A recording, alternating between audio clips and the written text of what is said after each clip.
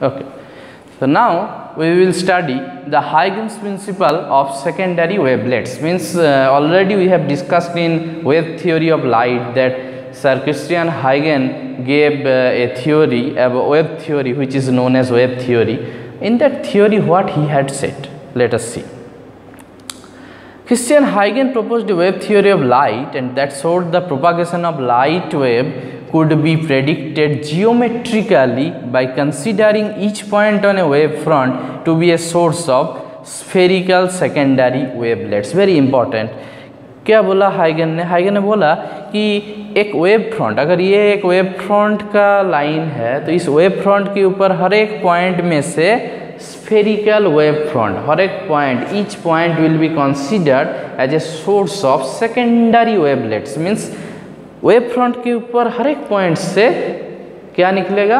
Wave निकलेगा. कैसा wave? ना स्फेरिकल वेव निकलेगा, क्योंकि पॉइंट सोर्स पॉइंट कंसीडर किया है हमने, तो ये बताया. और उसी जियोमेट्रिकल स्ट्रक्चर को अगर हम फॉलो करेंगे तो हमें eight later time we will also find the shape of the next wave front. Okay, let us C in more details.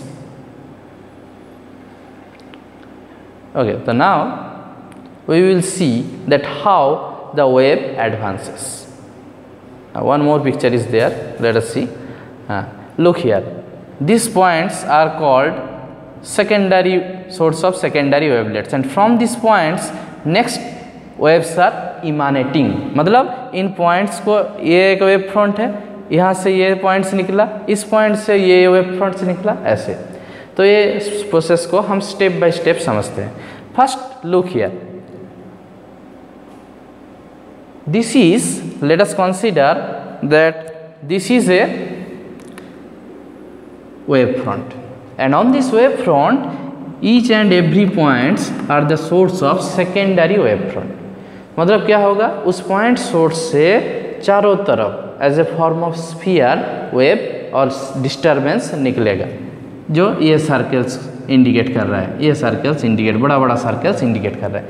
फिर नेक्स्ट उन बड़े बड़े सर्कल्स के ऊपर भी हर एक पॉइंट को हमने कंसीडर किया है as a source of secondary wave front.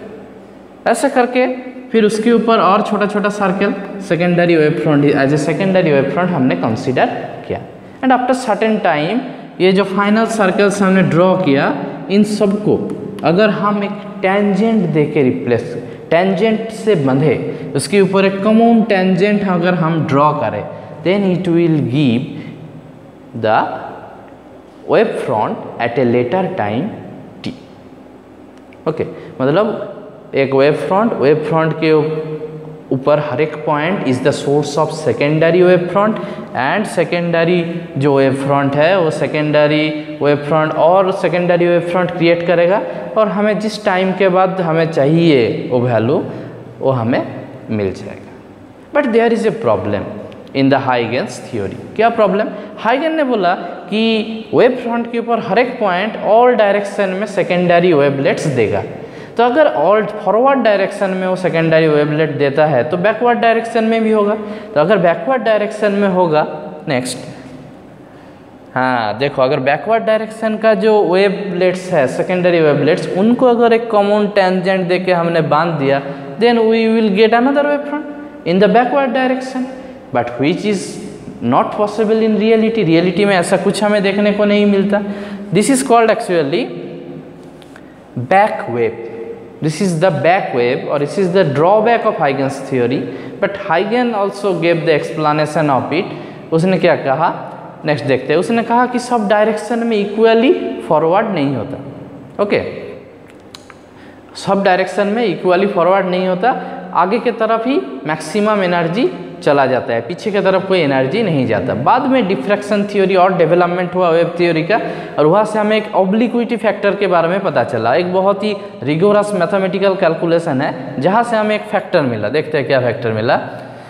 From diffraction theory and obliquity factor which is of the form half 1 plus cos theta. ऐसा एक फैक्टर मिला. क्या बोला गया? Where theta is the angle between normal to the wave front, माने रे का direction, and direction under consideration. हम जिस डायरेक्शन में वो सेकेंडरी वेवलेट जा रहा है, दोनों के बीच जो relation, that is angle, that is called theta. ठीक है। तो half into 1 plus cos theta, ये ऑब्लिक्विटी फैक्टर, ये डिसाइड करेगा कि कौन से डायरेक्शन में कितना एनर्जी जाएगा। Next point, now when theta is zero means the direction of रे in forward and the direction of wave angle is zero. तो मतलब अगर वेव सामने की तरफ जा रहा है जो सेकेंडरी वेवलेट्स, थीटा अगर जीरो होगा तो cos zero is 1, 1 plus 1 2, half into 2 that is 1। तो इसका मतलब क्या हुआ, इसका मतलब ये हुआ कि maximum of the wave will travel in forward direction. पर अगर हम बैक वेव जिसके बात कर रहे थे एकदम उल्टा दिख, तो अगर रे सामने की तरफ जा रहा है और वेव पीछे की तरफ जा रहा है तो एंगल कितना होगा, थीटा इक्वल्स टू 180 डिग्री और पाई। So the factor is zero, Y cos pi value -1, 1 - 1 0। So there is no back component in this theory। Okay, so no back component is there. सो कोई वेव पीछे की तरफ नहीं जाता, only it travelled in forward direction। So thank you, this is all about Huygens theory, and now in the next class we will definitely discuss that the success of Huygens theory means reflection and refraction. We will explain these two phenomena with the help of Huygens theory. Okay students, I will also send you the notes on Huygens theory, it will be more clear there. Okay, thank you.